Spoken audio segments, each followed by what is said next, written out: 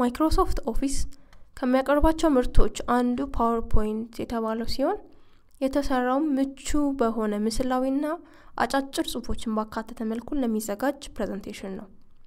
ይህም አቅራቢውን ቀለል ባለ መንገድ ሐሳቡን እንዲገልጽና ታዳሚውን ወይም ደግሞ አድማጩን ሐሳብ ሳይሰርቅ ሳይንዛዛ እንዲያዳምጥ ያደርጋል። ስለዚህ የምናቀርበው ፕሬዘንቴሽን ቀለል ባለ መልኩና አስደሳች እንዲሆን እነዚህን 10 ነጥቦች እናያቸው። አንደኛ፣ ቀለል ያለ ማድረግ። ሰዎች ለማዳመጥ ወይም ለመከታተል ሲመጡ ሙሉ ለሙሉ የያዝነውን ሐሳብ ተረድተውን ተነክተውበት ማለፍ አለበት። ይህ እንዲሆን ብዙ ጊዜ ብዙ ጽሁፎች ካሉትና ጥቅጥቅ ተደርጎ ከተጻፈ ገና ፕሬዘንቴሽኑ ሳይጀመር ይሰለቻቸዋል።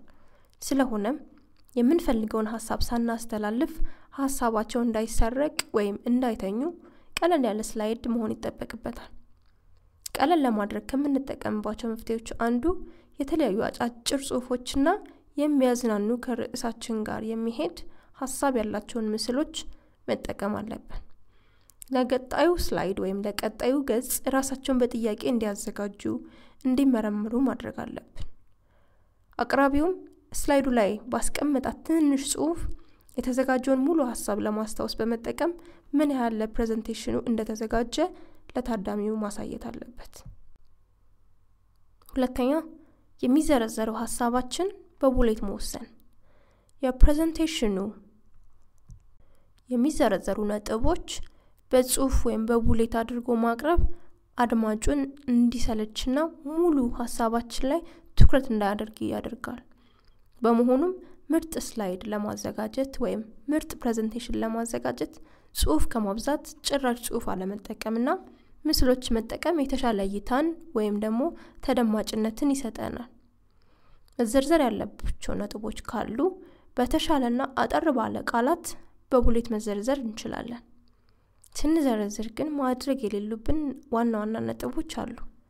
እነዚህም በጭራሽ ቃል በቃል እያየን ማንበብ የለብንም። ፊታችንንም ቢሆን ከአድማጮቻችን ላይ በማንሳት ወደ ስላይዱ መዞር የለብንም። ከበድ የሚሉ ቃላቶችን መጠቀም የለብንም። ቡሌታችን ጥቅጥቅ እንዳይል በመከፋፈል በ2 ወይም በ3 ከበዛም በ4 ወይም በ5 ስላይድ መጠቀም እንችላለን። አንድን ስላይድ አንድ ሐሳብ እንዲይዝ ማድረግ አለብን። ሶስተኛ፣ ትራንዚሽን እና አኒሜሽን አግባብነት ባለው መልኩ መጠቀም። አኒሜሽን የምንለውን ለመጠቀም በመጀመሪያ ያሉትን አማራጮች በመመልከት መጠቀም ላሰብነው ቦታ አስፈላጊ መሆኑን መለየት አለብን።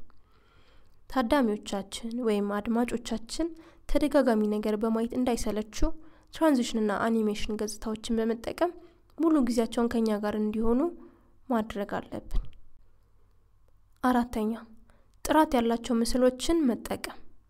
ይህም ማለት ስለ ምስል ስናወራ ከኢንተርኔት የተወሰዱ ሊሆኑ ይችላሉ፣ የራሳችንም ምስሎች ሊሆኑ ይችላሉ።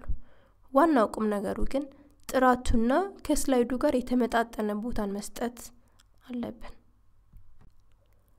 አምስተኛ፣ ፓወርፖይንት ላይ ለመስራት የተዘጋጁ ንድፎችን ወይም ቴምፕሌቶችን በመተው በራሳችን ንድፍ መስራት።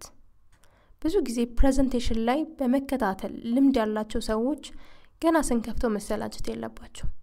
እንደውም በጥሩ ስሜት እንዲከታተሉን የራሳችንን ንድፍ ወይም ቴምፕሌት ተጠቅመን ወይም ከኢንተርኔት አፕዴት የሆኑ ማለትም በቅርብ ጊዜ የተለወጡ ንድፎችን መጠቀም ይኖርብናል።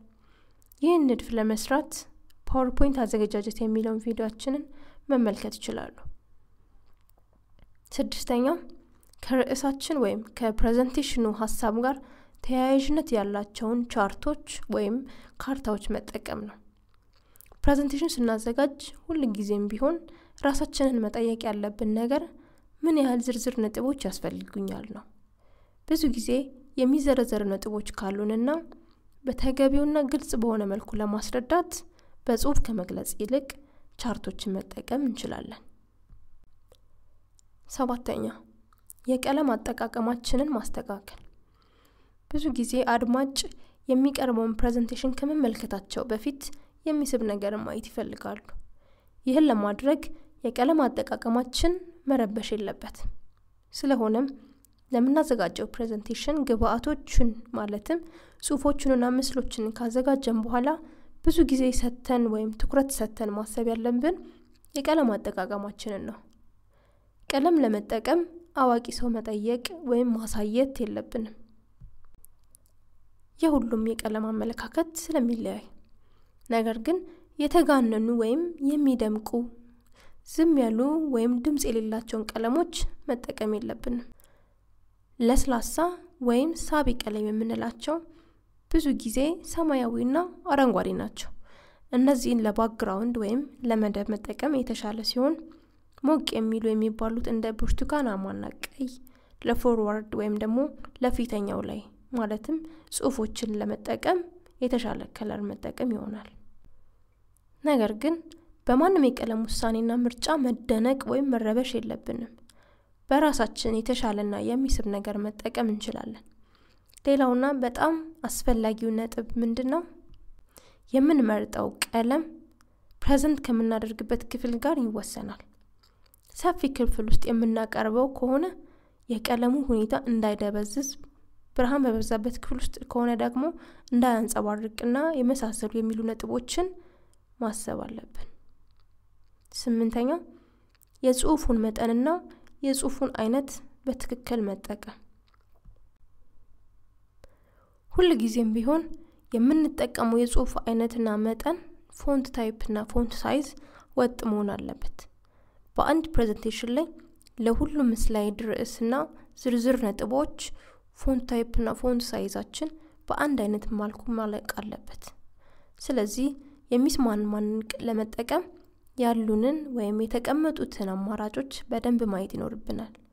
ሁሌም ማስታወስ ያለብን ርዕሶቻችን ወይም ታይትሎቻችን ወጥ በሆነ ፎንት ታይፕና ፎንት ሳይዝ ዝርዝር ጽሁፎችም እንዲሁ በተመሳሳይ መልኩ ማድረግ ይኖርብናል። 9ኛው ተንቀሳቃሽ ምስሎችና ድምጾችን መጠቀም ማለትም አውዲዮና ቪዲዮዎችን በስላይዳችን ላይ ማካተት። ከምናቀርበው ፕሬዘንቴሽን ጋር አግባብነት ያላቸው መረጃዎች ከሆኑ ቪዲዮና አውዲዮ ፎርማት ያላቸውን በስላይዳችን ላይ ማካተት በጣም ጠቃሚና አስፈላጊ ነገር ነው። ይህን እንዴት ማካተት እንዳለብን ለማየት ፓወርፖይንት አዘጋጃጀትን ቪዲዮአችንን መመልከት ይችላሉ። 10ኛ የስላይድ አጠቃቀም ወይም ገጹን ለማስተካከል ጊዜ ሰጥቶ መስራት። የምንጠቀማቸው ርዕሶች በተገቢ ሁኔታ ተቀምጠዋል ወይስ አልተቀመጡም የሚለውን በደንብ ማወቅ አለብን። ምንድነው ከሚለው በስንት ይከፈላሉ የሚለው መቅደም የለበትም። አንዳንድ ሐሳባቸው የሚመሳሰሉ ስላይዶችን ደግሞ አንድ በማድረግ ማስተካከል ይኖርብናል።